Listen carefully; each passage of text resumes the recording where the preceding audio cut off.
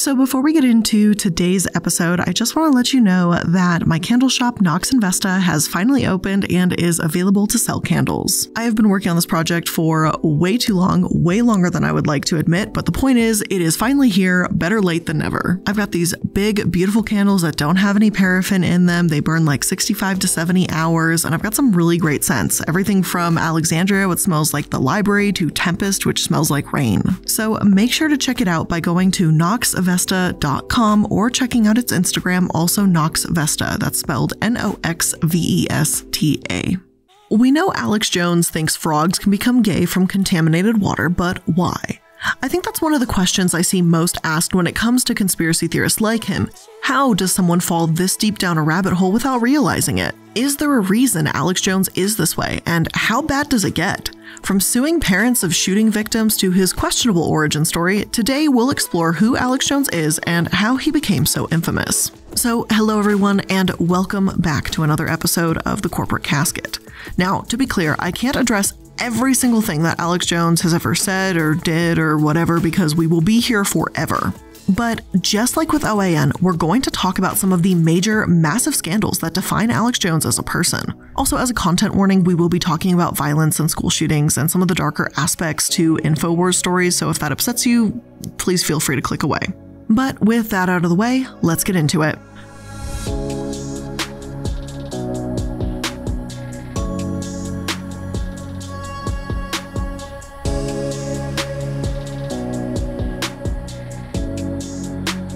Alex Jones's origin story goes a little something like this. When he was 16 years old, cops would sell him and other classmates bags of drugs.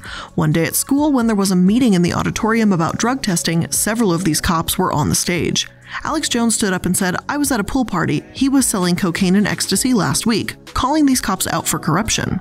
Apparently, these police officers took Alex into another room, rammed his head against a wall, and told him they'd kill him if he didn't shut up. A short while later, he and his family moved to Austin, Texas because of it. That's the story of Alex Jones in a tiny little nutshell, at least according to him and what he's told people in interviews, and to some extent, I guess it makes sense. No wonder he's such a conspiracy theorist if he witnessed corruption firsthand at such a young age, right? But here's the thing. I just so happened to catch a radio program all about Alex Jones a few months ago from This American Life, and it was episode 670 called Beware the Jabberwock. During that episode, a man named John Ronson is interviewed, a man who has known Alex Jones for years, long before he became infamous. According to John, that's not Alex Jones's origin story at all, and he's spoken to former InfoWars employees and people who were actually there that day to verify it. The thing is, yes, the local sheriff in Alex's hometown was convicted of stealing marijuana from the police evidence room with a plan to sell it. So Alex Jones's backstory does seem to hold some water at a glance. But once you dig a little deeper, former classmates of Alex say they don't remember an assembly like this happening at all. One such classmate, Ryan Tipton, said it was probably the DARE program assembly and that no one, certainly not Alex Jones, stood up and said, "Yeah, that officer was selling cocaine last week." The police officer who actually worked in the school when Alex was there said that, quote, "I would be willing to bet my whole pension that never happened. I don't think there were any times where, actually, we were even questioning a student that an administrator wasn't in the room," end quote. So what is Alex Jones's backstory? What makes him this way? Well, as it turns out, he apparently just beat people up, and then his father, a dentist, would pay their medical bills and tell people not to sue.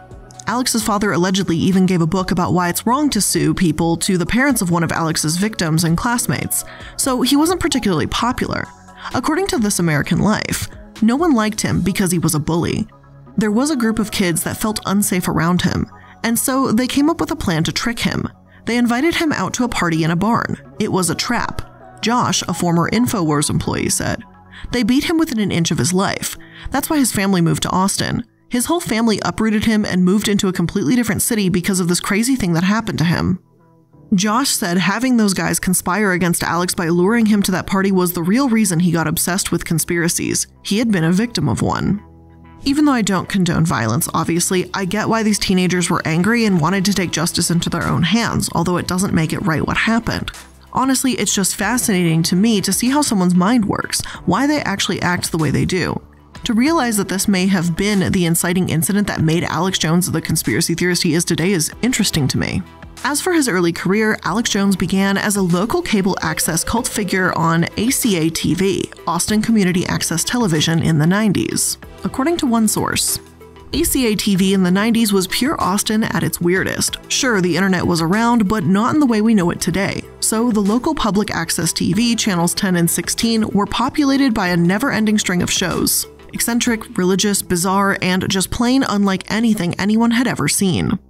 Basically, the whole thing was a typical Austin thing, said Carrie On, a local comedian who also had a public access show at the time called The Ronnie Velveeta Show. The ACA TV broadcasting ethos was, hey, have your own show, just come on down and do it, On explained.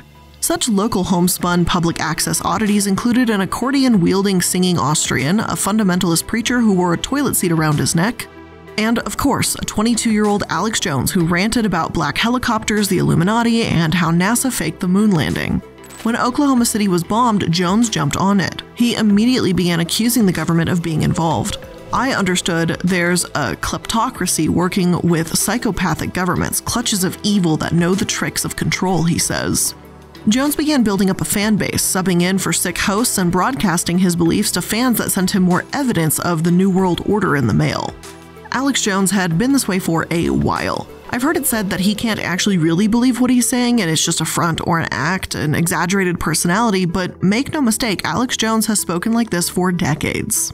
A former ACA TV producer said that he was amusing at first in a tinfoil hat kind of way, but it became worrying and uncomfortable when she realized that he was the same person off camera that was in front of one. Charlie Sotelo, another former producer at ACA TV, claims, Jones's whole act was, I'm burdened by how much knowledge I have, and I have to share it with you guys because it's my duty. And he was burdened by his responsibility to society. I didn't approach him like, oh, he's this expert guy. I just approached him like this kid who was saying whatever he could think of, so it was painfully obvious to me the whole time, said Sotelo. He's just saying whatever is popping into his dumb, slow head right now. What started off as, ha, look at this silly joke, ended up being, oh no, this guy's going to be a monster. Jones still had troubles with violence as well. He held an open house at ACA TV meant for fans, but his call-in hecklers showed up instead. The leader of these hecklers, who Sotelo describes as scrappy and scrawny, was insulting Jones in the lobby. Jones suggested they step outside. This heckler actually hit Jones 8 to 10 times in the face, mocking him and getting the better of Alex during their fight. Sotelo told him to go outside, but once Alex was around his workers and inside the station again, he told everyone that there were 4 or 5 of them with a knife. Sotelo called him out on the lie and Jones spit at him, screamed, "Whose side are you on?" and threw a punch in his direction. Jones's punch missed, but Sotelo in turn punched Alex in the face, having been pushed to his limit. A police report was made about this whole incident, by the way, and it's something all right. Not only does he claim that there were 4 or 5 men that beat him up, but he said the ringleader had a double-edged military-type killing knife, and he had eyes like a goat with pasty white-green skin. Once again, Alex Jones's daddy came to the rescue and paid Sotelo $100. Perhaps it was for the shirt Alex spit blood onto, or maybe it was a thank you for not pressing charges. Either way, I find it hilariously pathetic. However, now that we've got a good picture of who Alex Jones is and a bit about his early years, let's get into how InfoWars was established and examine just a snippet of the claims that he's made. And before we get into that, I'm going to take a quick moment to place today's sponsors right here, and no, they're not going to be male enlarging pills like what you'll find on InfoWars, so here you go.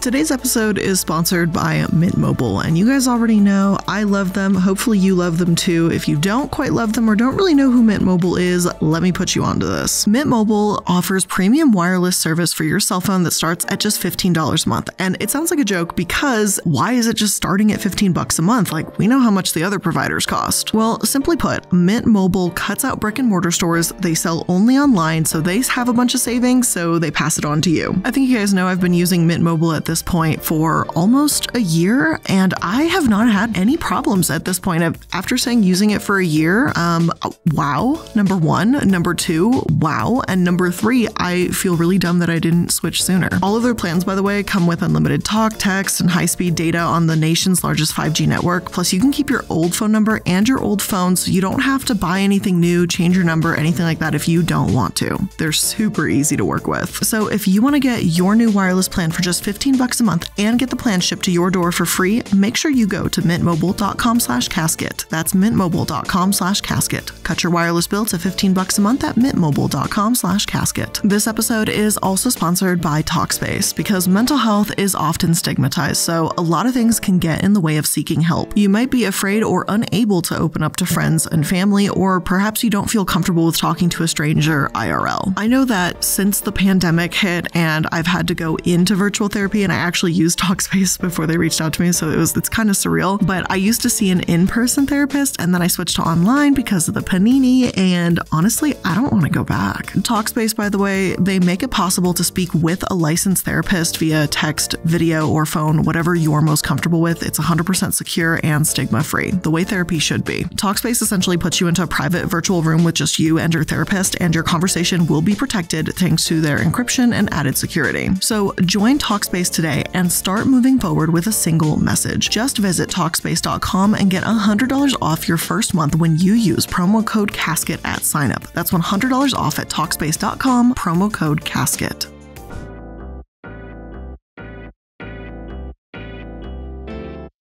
After his call-in public access program, Alex Jones moved on to the radio. In 1996, he hosted the final edition on KJFK, or 98.9 FM. He gained a bit of credibility here and there, and he claimed that the Branch Davidians hadn't committed suicide in the events at Waco, but had been attacked by government agents. We've gone over the Waco siege in another episode, and once people learned how poorly authorities handled the situation, it seemed possible Alex Jones was onto something. Eventually, though, Alex claims he was told by his employers to lay off politicians, to stop ranting about rebuilding the church, and stop bashing Marines, you name it. The station itself claimed that they just wanted Jones to broaden his topics, and there was never any intent of censoring him. Regardless of their intent, whether they wanted him to shut up or talk about something else, it didn't work.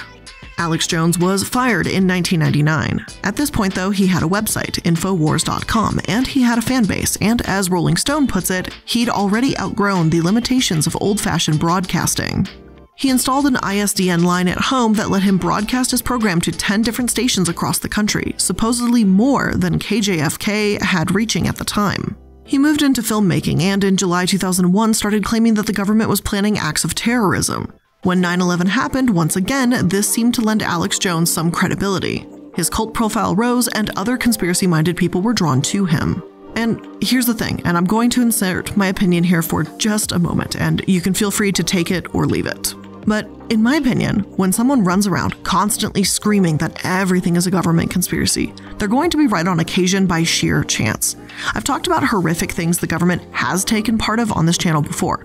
Hell, as I even said a moment ago, I have an entire episode on the Waco siege. When Alex Jones has been right about something happening, whether that's the mishandling of the Waco siege or an act of terrorism taking place, even though he has no proof that the government had any part in 9/11. We've got all this, evidence. It's dumb luck that he's correct. It's that saying that the whole even a broken clock is right twice a day thing. That's what's going on here in my opinion. He's thrown so much crap at the wall that yeah, a very small amount of it will unfortunately stick. And as luck will have it, conspiracy theorists have used these very isolated instances to legitimize him, hence his growing platform. Anyway, once 2001 rolled around, Jones's show was syndicated on about 100 stations. Once he started preaching about 9/11 being an inside job, he lost more than 70 of them. His loyal fans, though, only seemed to dig their heels in deeper. For example, 4 days after 9/11, a Syrian newspaper said that 4,000 Jews were absent from work the day the towers fell. Yet the actual source of that 4,000 number was from the Jerusalem Post, which read, quote, "The foreign ministry in Jerusalem has so far received the names of 4,000 Israelis believed to have been in the areas of the World Trade Center and the Pentagon at the time of the attacks," end quote. The former statement implies that Jews were involved in the towers failing, whereas the latter implies that there were just Israelis in the area. And those are two very different statements. Even a decade later, though, it's become conventional wisdom, as the New York Times puts it, for Jewish people to just stay home on 9/11 because of so many anti-Semitic conspiracy theorists. Which I'm sure, as you can guess, they're not asking them out on dates or offering up picnics and stuff like that, so it's not really a pleasant scenario. Now, because I just love you guys so much, and I'm apparently masochistic, I watched one of Alex Jones's movies about 9/11. Because if I'm going to criticize someone like him, it's important to know what he's saying exactly, right? Alex Jones was one of the executive producers on this series of films called Loose Change, all about the 9/11 terrorist attacks. The 9/11 conspiracy has an extremely complicated history, and there's simply too many theories for me to cover all.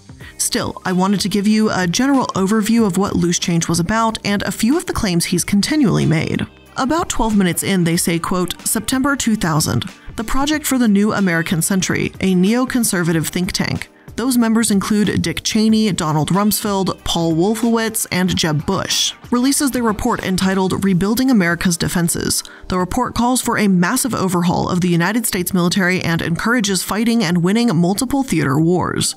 They declare that the process of transformation, even if it brings revolutionary change, is likely to be a long one, absent some catastrophic and catalyzing event, like a new Pearl Harbor, end quote. In other words, because this think tank recognized that the United States had no massive catastrophic event to act on, no theater wars to win, this means they started 9/11, I guess. Well, here's the thing. I ended up finding a New York Times article that directed me to a website written by a man named Mark Roberts, who went through the enormous task of explaining, picking apart, and debunking the hundreds and hundreds of claims made in the film. When it comes to this supposed catastrophic event, here's what he had to say.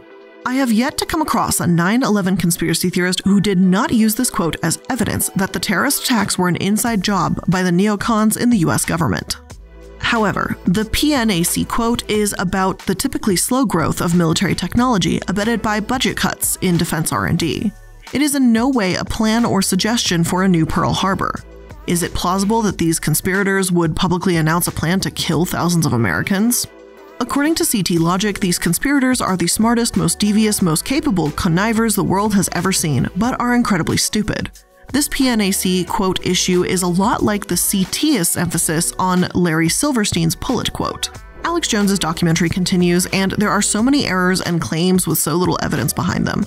I'm reminded of that Mike Lindell movie, or his little symposium thing that he kind of did. That was pretty bad too. Dylan Avery, the director of Loose Change, has even admitted that he's not sure he should have released this film, and even he definitely doesn't use InfoWars as a source. This documentary also contains stories about Osama bin Laden that are, of course, unconfirmed. One interviewee, a freelance photographer, said that they didn't see any windows on the planes, therefore it couldn't have been a commercial plane. Yet he was over 2 miles away from the plane when he saw it, too far away to have actually seen the windows. Hunter Thompson, an author and conspiracist featured in the documentary, claims to know enough people who do these things, but doesn't name any names, discuss them in his books, or reveal their motives for committing a terrorist attack. Rumsfeld, the Secretary of Defense, also calls the plane a missile at one point. All flying weapons could be called missiles, but Loose Change seems to consider this to be an aha moment, as if it means the US actually shot a missile at the towers. I won't go on too much longer about Loose Change. I think at least that you get the point here. I'm not at all surprised that Alex Jones worked on this film and perpetuated this misinformation to absolutely dangerous levels. Within this echo chamber community, Alex Jones was a leader, a truther, and worryingly, a news source. The 9/11 conspiracy seems to be what really launched InfoWars when it was just starting out, so it seems like a cornerstone of Jones's career. But as we know, it gets worse. Let's get into one of the most notorious conspiracies he's responsible for spreading, and how that turned out for him. His claims about the Sandy Hook shooting.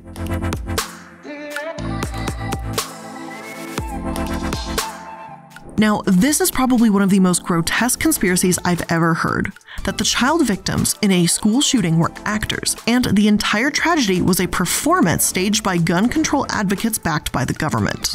Sure, Alex Jones has the right to free speech, but his victims also have the right to hold him accountable for the impact his words have had and the trauma he's inflicted on them. The events at Sandy Hook are extremely heartbreaking, so for those of you that may not be aware of what happened, I'm going to give you just a brief recap. In December 2012, a 20-year-old killed his mother, took 3 guns, and went to the Sandy Hook Elementary School disguised as a law enforcement official. I'm not going to name the shooter because that's the attention he wants, so fuck him. The doors were locked when he arrived, so he used an assault weapon to shoot an entrance into the building and then began shooting, taking the lives of 20 first-grade students and 6 adults before killing himself. Just days later, the conspiracy that the Sandy Hook shooting had never happened began to spread, and that was thanks to Alex Jones. And before we get into what Alex Jones said exactly in those first few days following the aftermath of the shooting, I once again just want to insert my opinion here. Because much like what happened at the events of September 11th, I very much remember where I was when September 11th happened and what happened that day. And on the day of the Sandy Hook shooting, I also remember what happened that day. I distinctly remember being so disturbed, I thought it was some weird thriller movie my mom may have been watching when I came home from college. I thought it was anything but reality. And I remember realizing and starting to sink in what was happening that day, that I just sat down, sank into the couch, and I just cried because I couldn't believe in 2012 what our world was coming to. It was so disturbing and devastating to hear that 20 first grade kiddos, like I remember being a first grader, like to be that age and know that your life no longer goes forward at that point because someone killed you out of just anger and hating their own life. I'm sure many of you also remember what happened that day and the news reports that followed, and it was bad. I know that's such a simple word, but it was hard to swallow. It was hard to hear those facts, hear the people that survived speaking out about what happened. It was insanely just surreal, the entire thing. And I'm not part of that. So I can't imagine what happened to the people who were there that day, who witnessed it and survived. And so this definitely just, I'm only really mentioning this because it just evokes a certain type of emotion or something from me because I just have such a direct feeling to what happened that day. So to remember all of those emotions and to sympathize with what those people that survived, what those children went through, that did survive, went through, and then to hear what we're about to hear about what Alex Jones has to say, it's just, maybe I want to stir up some of the emotion that you guys can remember the same kind of feeling that I did before we have to remember that this was 4 days after 20 children and 6 adults died. This is what Alex Jones said. According to The Guardian, in just one example, Jones would tell his listeners the whole thing was fake. He continued, it pretty much didn't happen. The subject of such lies, such as the Sandy Hook parent Lenny Posner, were in some instances forced to move multiple times to dodge threats made by followers of conspiracy theorists. In one instance, a Florida woman was sentenced to jail after sending Posner multiple death threats. As part of a ruling against her, she was barred from accessing the InfoWars website. When Lenny, the father of the youngest victim at Sandy Hook, posted photos of his late son Noah, hoaxers would call the comment a fake kid and didn't die and write fucking liar on it. For years now, he's been receiving death threats, all because of conspiracy theorists that want to believe Sandy Hook didn't happen. And make no mistake, Alex Jones isn't saying this because he's horrified that it did, but because he and other despicable people like him have politicized this tragedy and they've monetized this tragedy, claiming that this is just another way the left is trying to take their guns away. No matter where you land on the topic of gun rights, Sandy Hook happened. But those who believe Alex Jones, conspiracy theorists to the extreme, have gone so far as to write books up to 400 pages long about why it supposedly didn't, and how it was a FEMA drill or a false flag event. They've even accused Lenny Posner of fabricating his paternity and his son's death certificate. How low can you stoop? The father of a murdered child had to request that a court appoint an expert to conduct a post-mortem paternity test. According to Lenny, when he published the medical examiner's report related to Noah's death, it was a tough decision at first, and it wasn't something that I took lightly. He also published his son's photos and school records. This was really honoring Noah and revealing the story of his life and his death, which is the story of Noah. It did nothing to stop the conspiracists, who only concocted more theories. Posner found conspiracies about himself, that he didn't exist, or that he didn't attend Noah's funeral. I reached the point where I realized that they were just responding to the tragedy with hate instead of compassion, and they weren't really looking for the truth, he said. Posner founded a nonprofit, the HONR Network, dedicated to stopping the spread of misinformation, but naturally this only made him a bigger threat. He couldn't win. If he tried to tell his side of the story, he was wrong. If he tried to combat it and get the dangerous information removed, he was wrong. Alex Jones was determined to target this grieving father. It turned into what seemed like Alex Jones had some sort of vendetta against me because I was hurting his business. I was crippling his YouTube channel, he said. Jones kept repeating Posner's name, repeating Noah's name, and called on his audience to investigate Posner. Posner changed his address several times and tried to hide his identity. People still found him. One of these people was that Florida woman who was arrested and imprisoned for 5 months for making death threats. She, as you would expect, was an avid follower of Alex Jones. Posner and Veronique de la Rosa No's mother sued Jones for defamation and won $100,000 a few years ago. In retaliation, Jones tried to sue them for over $100,000 in legal fees. I think The Atlantic puts it best when they write. To reiterate, Alex Jones is seeking money from the parents of a murdered child because of a series of lies that have cruelly compounded the family's suffering since the initial tragedy, lies that Jones himself has spread. You might think that this lie would die out quickly because it's so obviously, well, a ridiculous conspiracy, but it didn't. Politicians like Trump, back when he was president-elect, only legitimized Alex Jones further by appearing on his show. To this day, there are people like Attack on Titan-looking motherfucker Marjorie Taylor Greene who will literally mock and insult school shooting survivors, calling them child actors, and referring to people like David Hogg, a Parkland shooting survivor, as an idiot who only talks when he is scripted, and claiming he's trained like a dog. I can't imagine what these survivors and their families have to endure. To go through a traumatic event like this is horrible enough, but to then have these people, these seemingly less than human people, despicable conspiracy theorists, accuse them of acting? That's horrific. Thankfully, Jones's conspiracist attitude has been called out. In 2019, Jones said that he came to believe Sandy Hook happened, but the damage had already been done. Recently, in October 2021, he was held legally responsible for his false claims yet again. Thank you! This case will be heading to trial for a jury to determine the amount of money he'll need to pay. Neil Heslin and Scarlett Lewis, whose son Jesse was killed in the Sandy Hook shooting, have filed suit against Jones, joining Leonard and Veronique, as well as several other victims' families. Mike Palasek and James Fetzner, the authors of that 400-page book claiming Sandy Hook was a hoax, were also ordered to pay $500,000 to Leonard Posner, so there's hoping that Alex Jones will be required to pay enough money to make him think twice before opening his mouth again. Frankly, I'm not sure there's any amount of money in the world that would be enough to make him do that, though. Years after the Sandy Hook shooting, another school shooting took place at Stoneman Douglas High School in Parkland, Florida.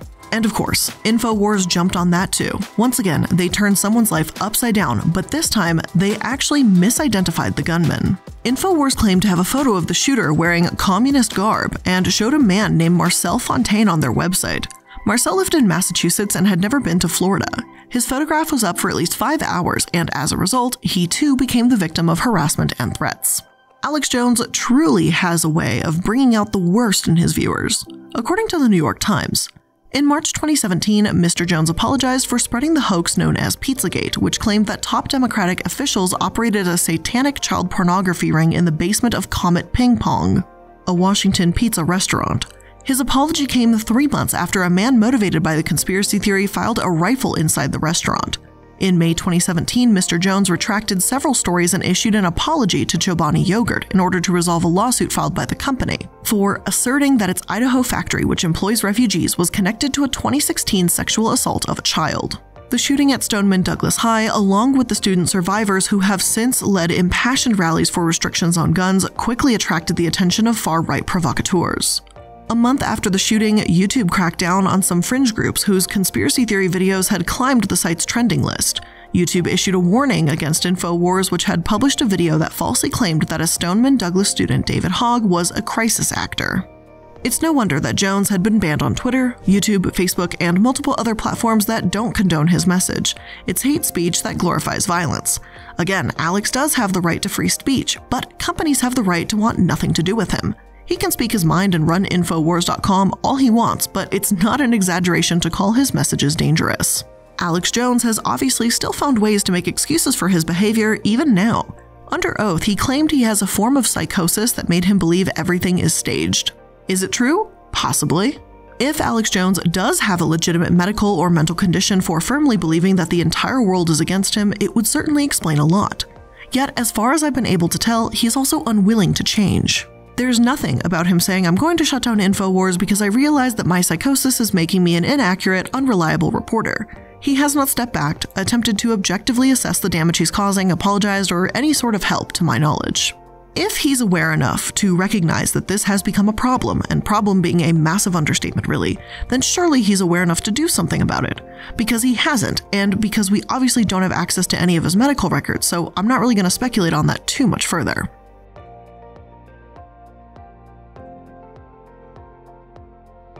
Now, because going over every other problematic conspiracy, it'd be Pizzagate or water-turning frogsgate, would take years, let's continue to talk about Alex Jones as a person and an employer. To no one's surprise, I'm sure, Alex Jones has been accused of anti-Semitism, racism, and sexual misconduct. A former video editor, Rob Jacobson, who's Jewish, has said that Jones bullied him and called him the resident Jew, or Jakobson. It seems Alex really never grew out of those old bullying days that he wants to hide. A former production assistant, Ashley Beckford, a black woman, also claims that Jones grabbed her behind while giving her a hug and said, "Who wouldn't want to have a black wife?" Referring to Jones, Beckford said, "I was also subjected to harassment and racial slurs by respondents' management and some peer colleagues, as well as subjected to sexual harassment and a hostile, sexually offensive work environment." Beckford also claims she was called a coon by senior management of the staff and said she was actively treated differently than other employees because of her race. Jones has denied the claims and said that nobody accuses me of stuff like that. That's total bullshit when confronted with them. Jacobson, on the other hand, says that Jones would also call him beefcake and sent him gay porn websites alleging that Jones was grooming him. Although there really isn't a ton of information on the work environment at InfoWars, a few people have stepped forward, and those that have don't have anything good to say. Josh Owens, interviewed in This American Life episode we mentioned earlier, was also interviewed by the New York Times about his work experience with Alex Jones. According to Josh, he dropped out of film school to edit for Alex because he genuinely believed in him, but as time went on, he saw what it did to people and he regretted it. Anyway, the point is, Josh not only talks about the ridiculous conspiracies that he and others at InfoWars promoted, but he also speaks about the time he created ads for an iodine supplement that Jones sold on his website. It was marketed as a shield against nuclear fallout. Right around this time, someone posted a video on YouTube holding a Geiger counter, an instrument used for measuring radiation, displaying a high reading in Half Moon Bay, California. The video went viral and people became paranoid that radiation from Fukushima was drifting across the ocean to California. This was a fear Jones could capitalize on, so for weeks, Josh and members of the InfoWars team traveled to San Diego and Portland trying to get their own Geiger counter to display a high number. It never worked, and Jones was furious. But if he was only angry and not stabbing water coolers with knives because they had grown mold, or threatening to ban laughter in the office, or throwing away his employees' pet fish, and yes, all three of these things actually happened, then no one would have stayed long. But Jones told his employees that working for him would leave a black mark on their records, making finding future employment nearly impossible. A small price to pay to be a truther or a part of the New World Order, though. John Doe told us this before in retaliation to OAN. Once you work at a place as infamous as OAN or InfoWars, it's hard to find work anywhere else. Plus, Josh claims that Jones would always sense when someone was going to leave. Once he witnessed Jones give an employee his Rolex off his own wrist because he thought the employee was mad at him. Josh explains. "A few times I came close to quitting, and like clockwork, just before I pulled the plug, I received a bonus or significant raise. I hadn't discussed my discontent with Jones, but he seemed to sense it." He also tells a horrifying story within this article, one that you could easily argue comes down to recklessness at best and intimidation at worst. It was the summer of 2014, and I rode to the ranch in the back of a co-worker's truck, surrounded by semi-automatic rifles, boxes of ammunition, and tannerite, an explosive rifle target. A few of us left early in the morning, arriving before Jones to film B-roll and load magazines. He had no patience for preparation. When he came hours later after eating a few handfuls of jalapeno chips, he picked up an AR-15 and accidentally fired it in my direction. The bullet hit the ground about 10 feet away from me. One employee, who was already uncomfortable around firearms, lost it, accusing Jones of being careless and flippant. This was one of the few times I saw someone call Jones out, and the only time he didn't get angry in response. He claimed he had intentionally fired the gun as a joke, as if this were any better. I stood silently, considering what might have happened if the gun had been pointed a little to the right. Jones also insisted on playing a drinking game with his employees, telling them to hit him and then he'd hit them back in turn, going back and forth until someone relented. Josh claimed he not only witnessed these games, but he even heard Jones had broken a video editor's ribs after insisting he play the game at a bar. Alex Jones has apparently had moments of humanity. Josh says that Jones once told him in secret that he didn't actually like his job anymore. But now, with people working under him and Jones having such a massive name for himself, he has to keep doing this and keeping up appearances. I have no idea how true this is, but Alex Jones, if you really hate your job, please feel free to quit. I think it could be one of the most beneficial things you have ever done for yourself and your audience. But with all of that being said, that's where I'm going to end today's episode of the Corporate Casket. I know we barely even touched the tippy top of the massive iceberg made up of Alex Jones's conspiracies, but today I really wanted to get into some of the more recent litigation and the why of it all. So I hope you learned something new from today's episode, and if you did, make sure that you're liking, following, and subscribing so that you can stay up to date on all the newest episodes. I appreciate you spending some of your time here with me today, and I'll see you in the next one. Bye!